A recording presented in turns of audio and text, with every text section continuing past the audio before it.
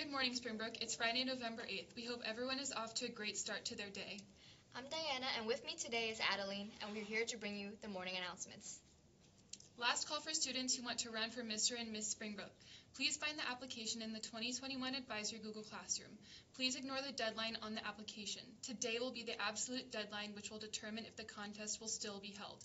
Please turn in completed forms to Miss Curtis, 11th grade class sponsor in F309.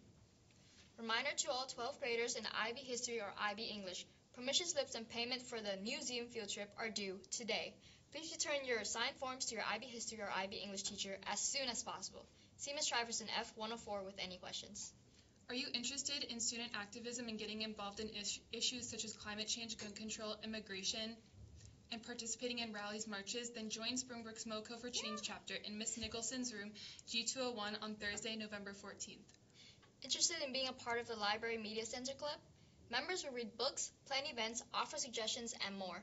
An interest meeting will be held today during lunch in the back of the Library Media Center. A raffle will be held at the end of the meeting.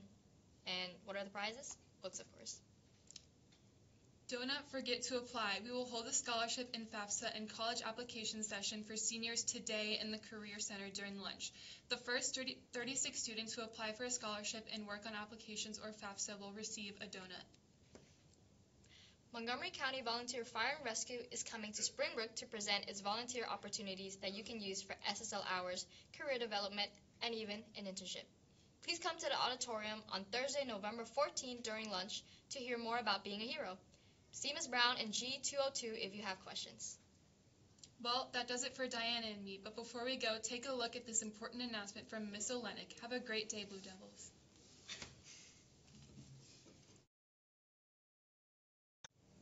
Good morning, Springbrook. I'm Mrs. Olenek, and I'm the AP coordinator here at Springbrook, and this is an announcement for AP students. I want to clarify some information. First of all, if you are sitting in an AP class, you are registered for an AP exam. Not paying your fee does not cancel your exam. You need to come see me specifically if you do not plan on taking an exam. There are procedures that need to be followed. On November 14th, you are to have your deposit or waiver fee paid by that point. If not, you will be charged an additional $40 per test by a college board. That is something I cannot change. In addition, waivers were due last Friday, November 1st. If you turned it in after that deadline, I will process it, but it takes time. So at this point, you may have to pay the $40 deposit and you will get reimbursed the difference. I also had several waiver forms that came in with a parent signature. Unfortunately, the parent's last name did not match a student's name in the database. If you think that was you dropped yours off Friday, please come see me so we can straighten this out. I also gave the list of the last names to every AP teacher, so you can ask with your teacher and see if one of those forms is yours. Now, let's talk about payment. There are two ways to pay. First way is to go to the school bank. When you come out of the main office and you're heading to the cafeteria, there is a glass window. Ms. Larson is in charge of the school bank. You simply go there with your student ID, let her know that you're trying to pay your AP deposit or waiver, and she will take a check or cash for payment. The second way is to go to the Springbrook website, and there is Pay Fees Online. When you go to Pay Fees Online,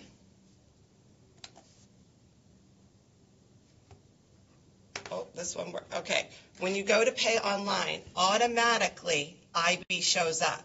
You need to go to this top part where it says Pay Obligations, click here.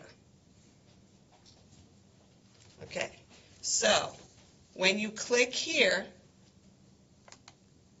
it will open up a login. At that login, you need to put in your account. Either your parents started when you were in elementary school, middle school, or high school, or you may need to create one.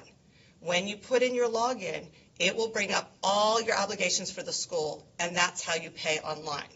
A lot of students were confused because when they clicked Pay Fees Online, all they saw were the IB fees. You need to click where it says, click here to pay obligations, and then this screen opens up. I hope that clarifies, and please make sure that you don't wait till the last minute and have your payment in by November 14th, or it is a $40 late fee from College Board.